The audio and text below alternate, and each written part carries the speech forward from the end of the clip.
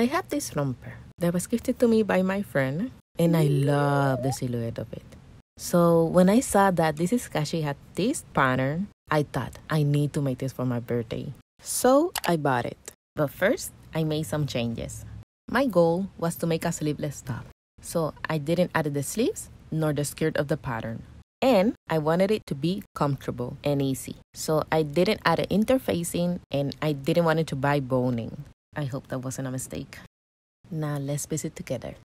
First, I cut the pieces. I sew all the front and back corset pieces together. Now let's gather the bust area.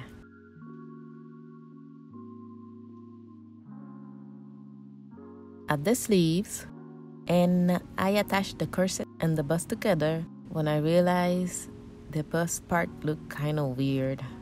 So I decided to scrap that idea. I didn't want it to give up.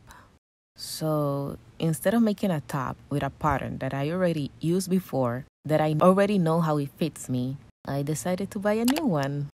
Here we go again.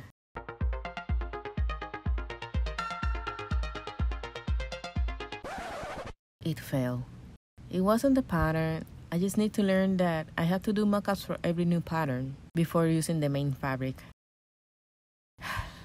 So I just upcycled a top I had using the Deborah blouse pattern from Vicky Sue's as a guide, and that one turned out a whole lot better.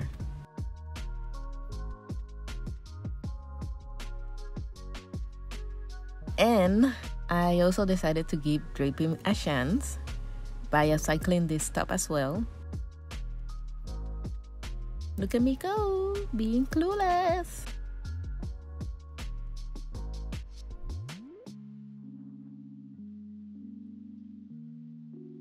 And this one turned out quite good by my standards.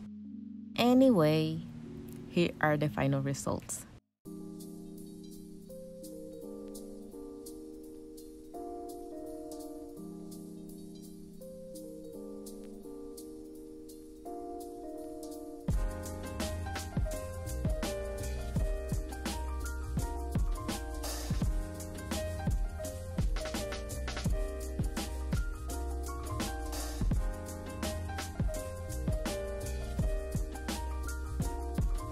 Thank you for watching my video, and see you in the next one.